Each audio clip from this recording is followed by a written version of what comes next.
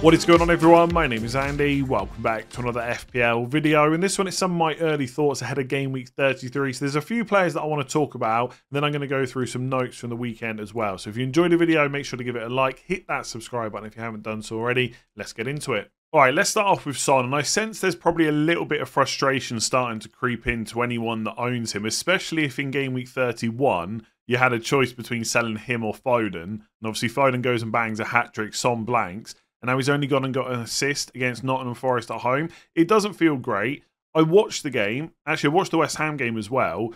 He wasn't... I wouldn't say he had a huge amount of chances in either game. Now, yesterday against Forest, there was a shot that was saved onto the post. It was pretty close to going in.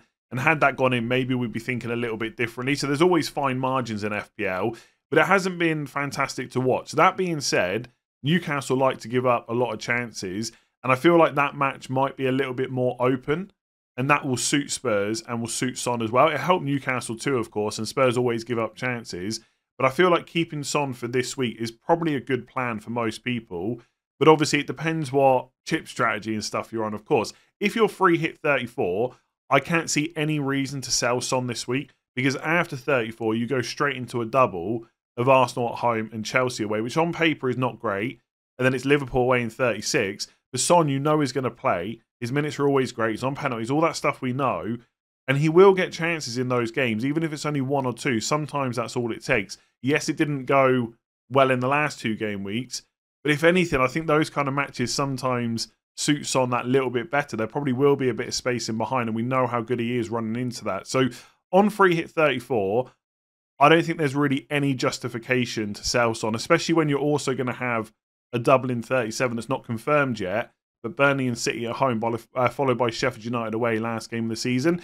If you're dead ending into 34 and then wildcarding in 35, then there's probably more reason to get rid of him, and that's something that I'm looking at as well. But I still think I'd rather do it in game week 34. I just feel like that Newcastle game could be good. If you're in a position where your team is looking set and you've got luxury transfers and you don't own Phil Foden, and it looks like he's going to start against Luton, then I don't mind the Son to Foden switch. But I guess the question to ask yourself is there a better move I can make to set myself up for game week 34? Because although Man City have got Luton at home, and obviously we can wait and see what happens in the European matches this week, definitely don't make any early moves unless you absolutely have to.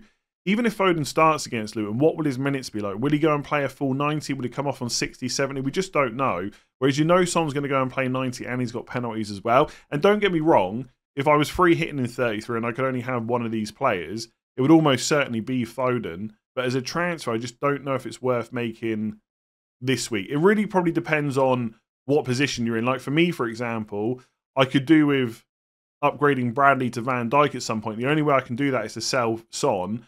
But my personal preference is to try and put that off for one more game week and just get rid of him in game week 34. The other thing to consider as well is how much money you're going to lose, because no matter how bad those fixtures are on paper for Spurs after 34, you will want Son back. He's the only attacker, I think, right now you can be pretty happy with owning from Spurs. Like Maddison keeps coming off early, lack of returns recently. Richarlison obviously injured at the moment, may or may not be back later on. Son is the one, right?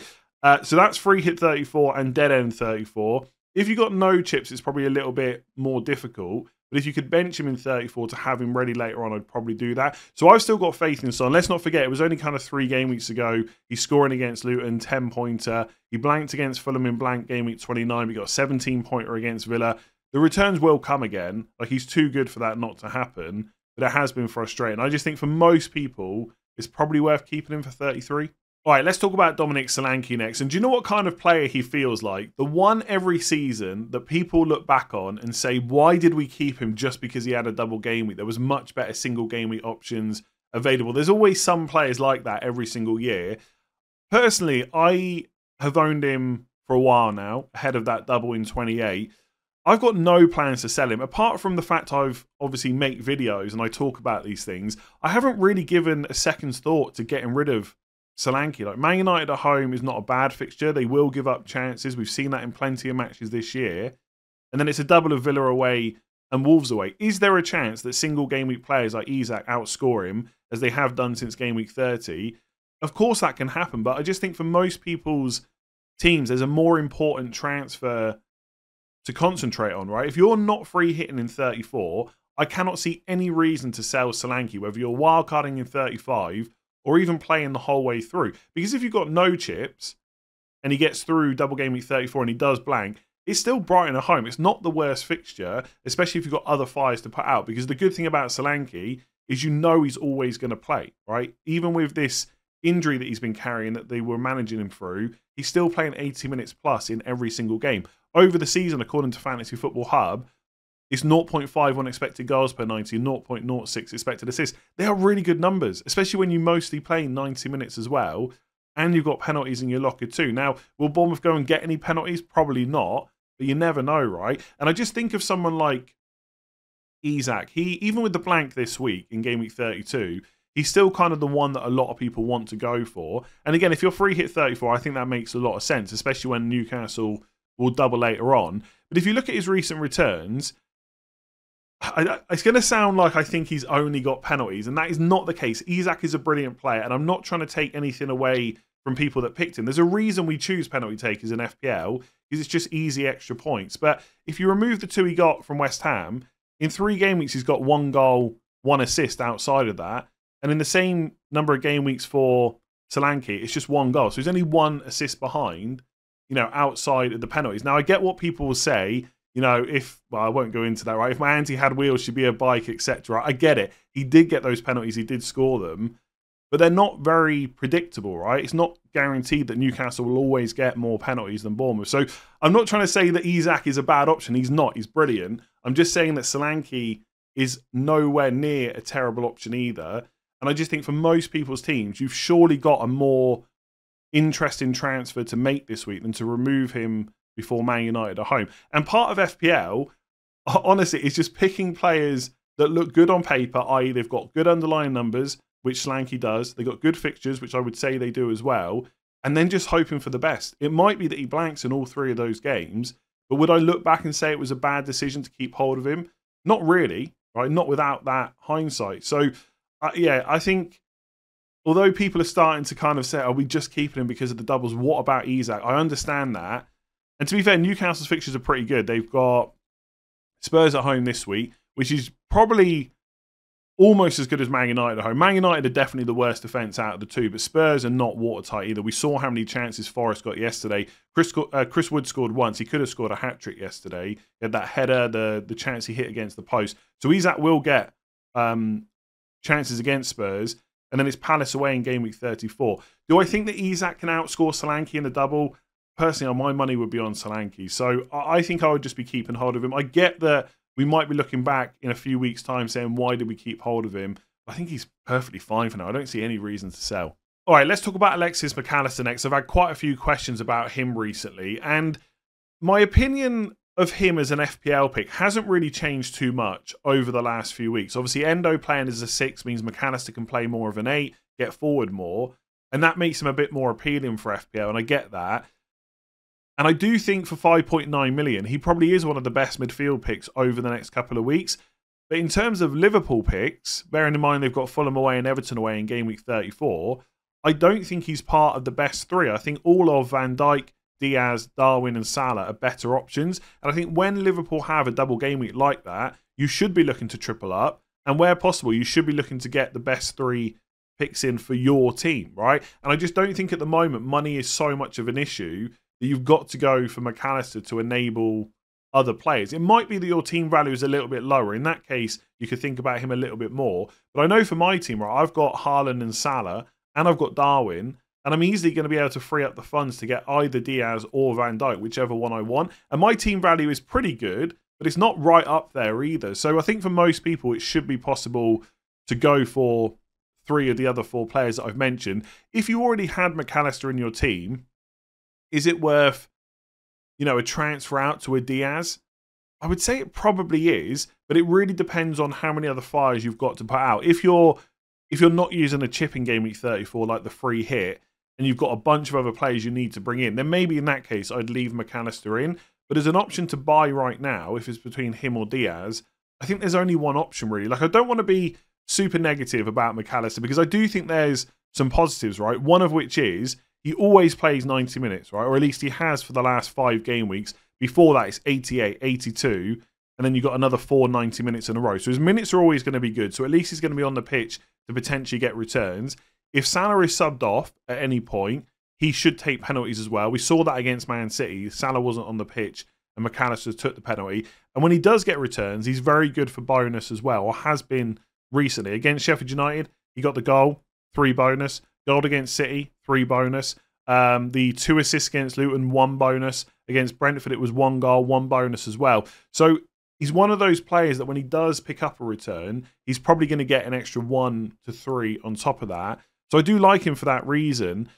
But even playing in this more advanced role, where he doesn't have to sit so much, I don't know. I would just think of it, right? If I gave you 100 quid and I said you could bet on double game week 34 on McAllister, Diaz, or McAllister versus Darwin, whoever it is, and if you pick the right player who's going to score the most points, you get that 100 quid back, who would you go for? Like, would it ever be McAllister? I'd say probably not. So I don't think he's a bad option in general.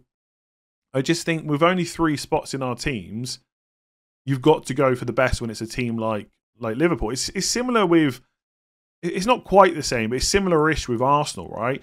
I wouldn't compromise on having, as long as he's fit, like Saka, Odegaard, Havertz, Gabriel, Saliba. Like, I wouldn't take a risk on a Kivior or a Zinchenko because you're not confident about their minutes. It's a slightly different situation to McAllister. We know the minutes are good, but the point is you're compromising on who the best 3 picks are from a team that are very valuable to you in game week 34. So I'm not hating on McAllister. Great player, and he could be a good FPL pick at another, in different circumstances, I suppose, where maybe 3 Liverpool isn't so essential, and at 5.9 he's actually a really decent value pick.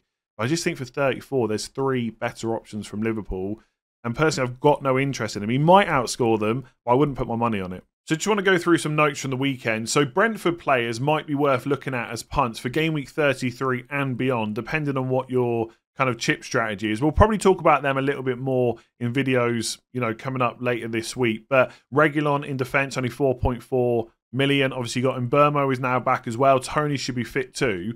And in game week 33, you've got Sheffield United at home. So if you're free hit 34, wildcard 35, that's almost a perfect fixture for a last kind of punt before you start using your chips. But even if you've got no chips, of course you want to focus on double game week players. But you've got Sheffield United at home, Luton away, Everton away, Fulham at home, and Bournemouth away as the next 5 games for Brentford. And they end the season with Newcastle at home. So they're definitely worth looking at.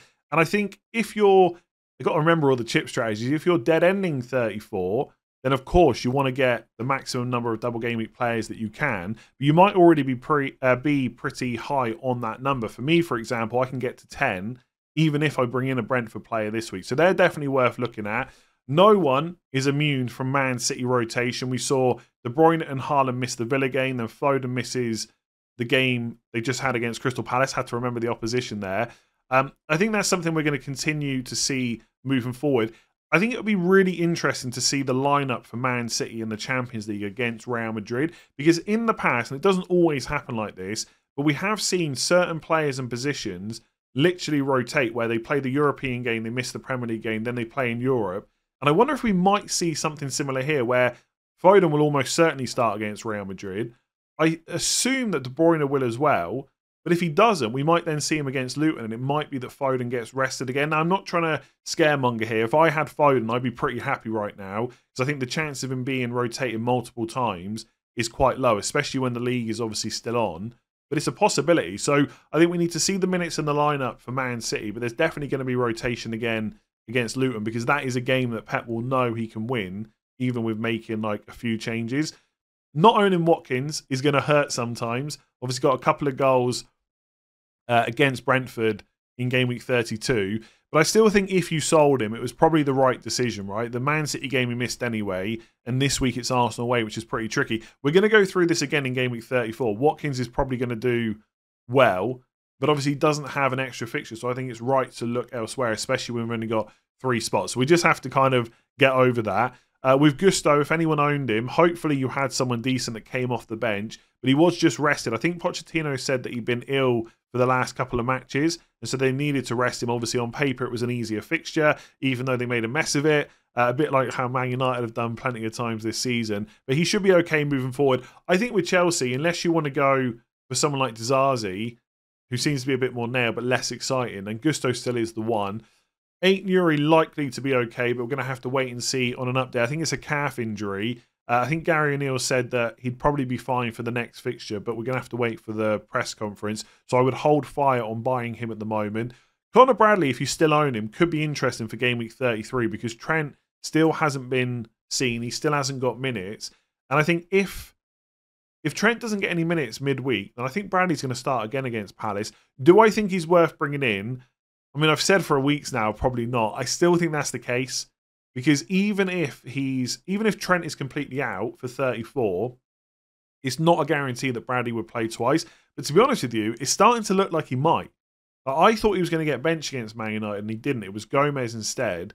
I think that just shows the faith that Klopp has in him. So if Trent was ruled out, I may even go as far to keep him for the double. But I think if you want to play it safe, it has to be Van Dijk. I think he's the only defender you can guarantee will play both games in 34. But Bradley for 33 could still be interesting. Again, maybe if Trent's out and it looks like he's going to start, possibly that's your 1 week punt instead of someone like Reguilon. But I guess the thing to be careful there is that you don't block another Liverpool player for the double in 34. And if you're someone that's wildcarding in 35, or even if you're not, to be honest, be careful about losing too much money for players you know you're going to want back. Like Palmer, for example, will depend on when you bought him. But if you go to the transfers page and then click on list, right, I've shown you this before, you can see how much you bought a player for. So for me with Palmer, it's 4.9. He's currently 6.1, and I can sell him for 5.5. So if I sell him before Arsenal away in 34 and then want to buy him back, it's going to cost me 0.6 million. Now, as things stand, if you're happy to go with just Haaland and no Salah after 34, like on wildcard, money is no problem. But that doesn't mean it'll always be the case, especially if you want to get Salah back in at some point, possibly last day of the season when Liverpool have Wolves at home, I think it is. Yeah, last game at Anfield. Obviously, last game for Klopp at Anfield too. So, I mean last game at Anfield, by the way, in general for the Premier League this season. They're not moving stadium or anything. So just be careful of that. It's the same with Son, right? I'd have to pay 0.3 to get him back. I'm a little bit less worried about that because I feel like with the blank, people will sell him in 34. But they're just players you're going to want straight back because they've got the double in 35. And as bad as that double looks, I think Palmer and Son are almost like non-negotiable given they've got another double later on as well. The fixtures are pretty good in general. And they're both on penalties too. So just be careful about that. It's not like a major issue. I don't think it's a case where you shouldn't sell these players because at some point you've got to take the points. But you need to think about what your team's going to be after 34 and can you still afford it. If you're not willing to drop Salah, then money gets a lot tighter, right? So just think about those things. Anyway, I'm going to leave that there because there's going to be plenty more questions about this stuff later on this week. Tomorrow we'll do transfer tips. Wednesday, game week preview. Thursday, team selection. Friday, final thoughts. And then obviously Saturday deadline as well. Thank you very much for watching. If you enjoyed it, give it a like, hit that subscribe button, rate 5 stars if you listen on podcast, and I'll catch you again tomorrow.